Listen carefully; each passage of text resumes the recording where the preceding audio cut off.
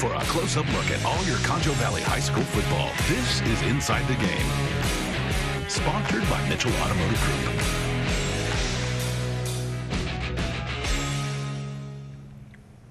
Good evening, everyone, and welcome back to KSAN's Inside the Game. I'm Griff McClellan. We're now in week 3 of the 2024 Concho Valley High School football season, and we have no shortage of content whatsoever. So without further ado, let's dive right in. Starting with the Central Bobcats, who hit the road for the second consecutive week and still searching for their first win.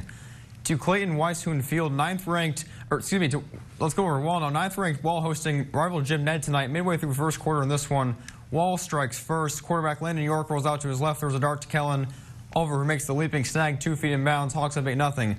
Same score, still in the opening quarter. Lane Stansberry able to drill this one through from 28 yards out. That extends leads Wall to 11-0 after the opening play. Second quarter, the Hawks back in the air again. York looking for someone down the field, scrambles out of the pocket, finds Reed Robertson and lets him do the rest. He makes a couple Indians miss, then finds pay dirt. It's 17-0 Hawks. Towards the end of the first half, Jim Ned looking to find points. The quarterback scrambling around, heaves out one of the end zone. Instead, they find Evan Bailey with the interception. Tale of two halves in this one, but Wall scores with under 10 seconds left, get the 2-point conversion to win it 25-24 in a nail-biter. Our Sean Torres joins us live with a recap from this one tonight. Sean? Welcome, ladies and gentlemen, to Clayton Weishuhn Field today, and we had an amazing game. It was a game of ups and downs, roller coaster ride, a very fun game to be at, and the final score was 27-26. Wall Hawks beat the Jim Ned Indians. It was a fun game. The Jim Ned came out. They were very, very slow. They didn't have no offense in the first or second quarter.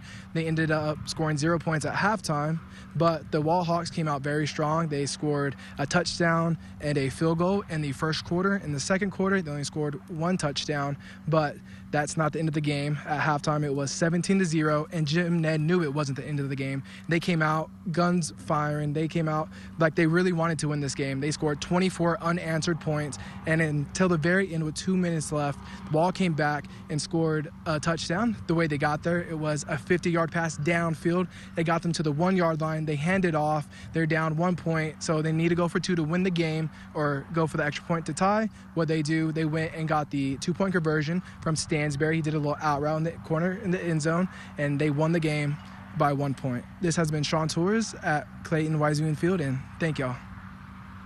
This live shot is sponsored by AFCO Steel.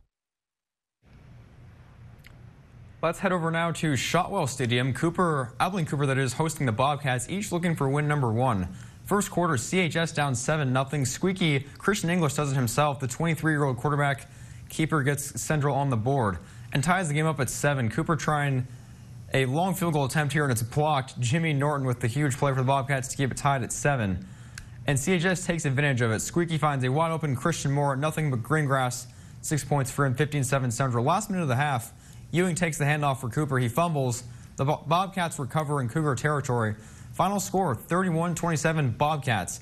Head coach Mark Smith gets his first and long-anticipated win with Central. Let's now move over to San Angelo Stadium, where the Lakeview Chiefs hosted the Lamesa Tornadoes in a matchup of 2 teams seeking their first win. Lakeview and Lamesa meeting up for the first time since 2021 tonight. It's been a little minute. Starting in the first quarter, Lakeview jumping right out of the gate. A quick 21-0 lead punctuated by this touchdown received by Wyatt Henry. Lakeview crowd loving what they're seeing. But Lamesa didn't go down without a fight. Quarterback Daniel Ramos finds Celius McCurley, who turns on the speed, breaking free for a touchdown, cutting the deficit to 14 points. But Lakeview once again finds a way to respond in the end zone. Daniel Munoz hauling in this beautiful throw for the score. This one turning into a back-and-forth affair. Lamesa finding the end zone again. This time it's D.V. Lugo who punches it across. Lakeview makes a statement at home tonight, emerging victorious by a score of 55-42 in a high-octane offense thriller. Staying in town, the TLCA San Angelo Eagles hosted the Ballinger Bearcats, desperately needing a win after back-to-back blowout losses to begin the season. This is the 7th straight year these teams met, but the first time as non-district opponents. The Bearcats lead 3-2 all time, with the Eagles taking the last 2, but that's not the case tonight. The Bearcats reclaim their throne over TLCA, dominant tonight, triumphantly winning 61-6, making another statement. TLCA struggles continue. Moving on, could the Eagles slay the Dragons? Grape Creek hosted former district rivals Bangs tonight. the 7th straight year meeting each other. Bangs held, coming in tonight, a 9-1 all-time series lead. And Grape Creek is still looking for their first win of the season, but they get it done. The Eagles walk away with the win 38-27 at home. We're going to take a quick break, but remember, don't go anywhere because we still have a full show ahead of you for you tonight. More coverage from All right, everyone, welcome back to Inside the Game. Let's resume with a visit to Sonora, where the Broncos hosted the El Dorado Eagles in an all-Concho Valley showdown. 5th straight meeting between these two. El Dorado has won 11 of the past 12 over Sonora. Could things change tonight? The Broncos have won 11 of the last 12 matchups against the Eagles enter this game 1-1 in the season. The Broncos looking for their first win after an 0-2 start. Opening drive, El Dorado with a nice run to the outside, breaking some tackles, but that drive would eventually stall. Still in the first quarter, Bulldogs with a screen pass on this drive to Dylan Ford. And Dylan gave a lesson on effort this play. A cutback inside, 2 more broken tackles, and dragging another defender.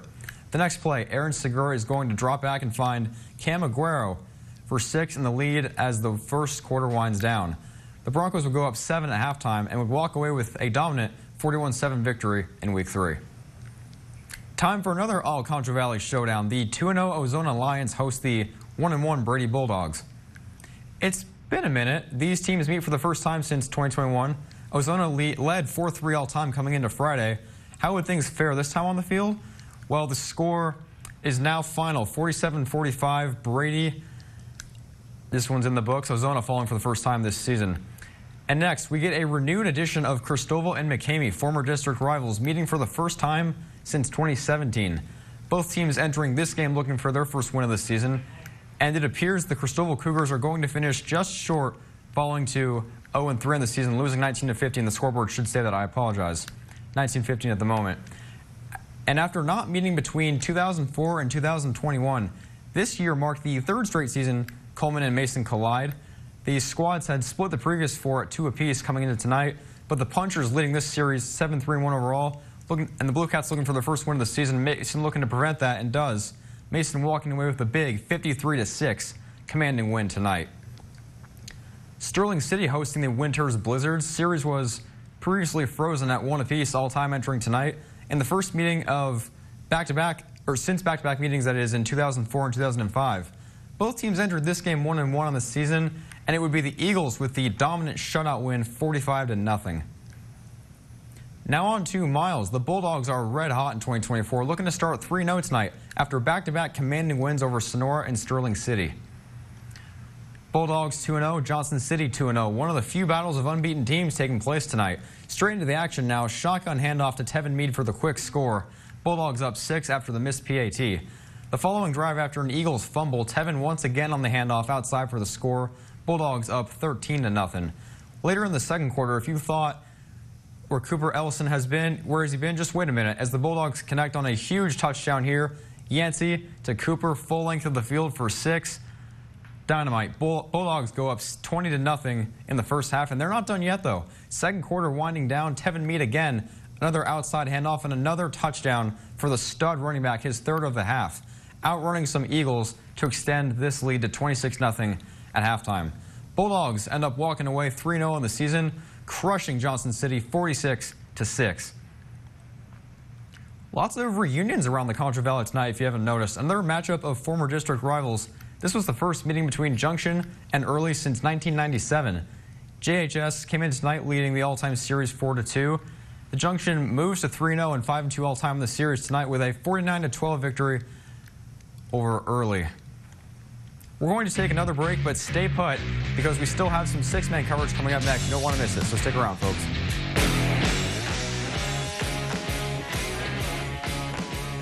Welcome back to KSAN's Inside the Game, everyone. As promised, it's time to dive into some 6-man coverage. Let's start in Bront, where the Longhorns hosted the Veribest Falcons in another all-Concho Valley clash. Out at Stevenson Field, Veribest and Bront meeting for the 3rd straight year. Veribest drawing first blood and never looking back in this one. Junior Bryce Martin takes it into the end zone to make it 8-0 Falcons. Later on, Bront quarterback Cole Knight rushing to his left, getting tackled past the 20-yard line. Longhorns marching now, looking to tie the game. A few plays later, this time Knight waltzes into the end zone. Point after try, no good, so it's 8-6 Veribest. But that would be the Longhorns' only score tonight. Previously, Veribest adds more with some more touchdowns. Once again, Bryce Martin having himself a night, scoring out 22-6 in favor of the Falcons. Verabest would shut Bront down for the remainder of this one, cruising to a dominant 46-point win, final 52-6 in favor of Verabest. Continuing with some six-man action, Erie County visited Midland Holy Cross, looking to get back on track after last week's horrendous 60-12 loss to Rankin. First ever meeting between these two schools, and it's the Hornets who win a thriller tonight over in Midland, 52-50, another high-scoring one in the books there. Now the first meeting between Robert Lee and Ira since 2017. Ira previously won 3 straight in the series. Could they make it 4 in a row? They do that. A tough loss tonight to Robert Lee as the Bulldogs win at 44-38. I apologize, the scoreboard is not updated, but Bulldogs take it 44-38 tonight. Scooting over to Water Valley, the Wildcats played host to the Panther Creek Panthers, a matchup happening for the first time since 2007. Another reunion tonight. Water Valley came in having won the last 2 in this series, but could that streak extend to 3 tonight? It wasn't a plane, it wasn't a bird, it was a flying Wildcat to kick off this game. Water Valley played host this week to the Panther Creek Panthers, a matchup that hasn't happened since '07, as previously mentioned. Straight into the action, Water Valley gets on the board first with a handoff outside to Boston Wise, who does the rest here. Water Valley up 8-0 after the 2-point try. The Wildcats, a few drives later, with another handoff, setting up the would-be score. And the next play, Brylan Naylor punches it in to go up 2 scores early. But a few drives later, the Panthers' running game is stuffed, and the defense for the Wildcats comes alive. Gunnar Brooks is going to jump into this next play here, if you give it a second, and take it back for 6.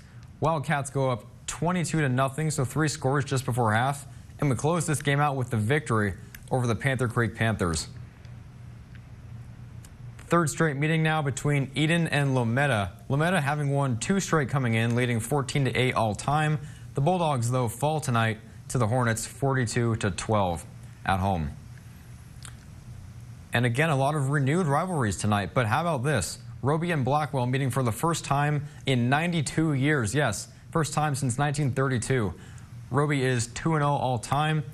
Roby enters the week 1-1 on the season. Blackwell 0-2, still looking for that first win. And at last check, now this just in final, Roby on top, 34-32 in this one. And now back to another first-time meeting, this time occurring in Mullen Thursday night. Menard wins it easily, 52-7, giving head coach Clay Holland his first victory with Menard. Paint Rock at home, still searching for its first win of the season versus the Gustine Tigers. Paint Rock had the edge entering tonight, 2-1 in its last 3 versus Gustine. This one canceled, however, due to a threat originating from a neighboring county. We have one final break, so don't leave your seat just yet. We've got one more big segment coming up next after these messages.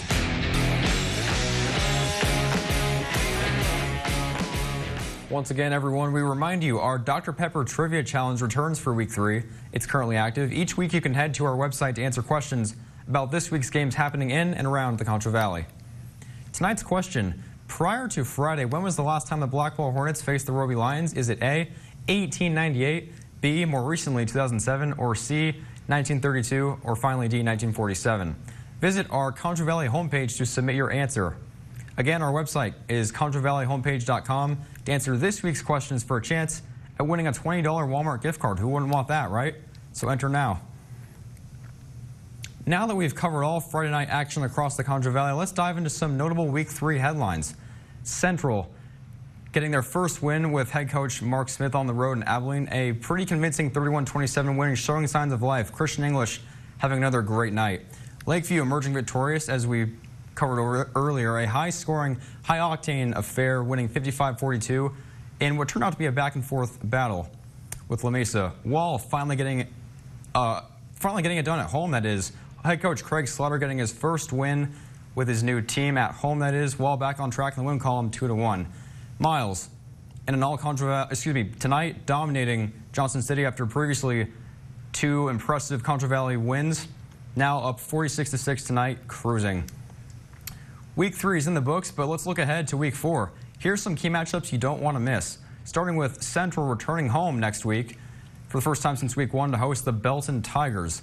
Next up, Lakeview traveling west to Lubbock High for a Thursday night showdown with the Westerners, while hosting its third straight home game, looking to get back in the win column again, this time versus the Monahans Lobos, and an all-Concho Valley matchup once again, featuring the Miles Bulldogs and El Dorado Eagles.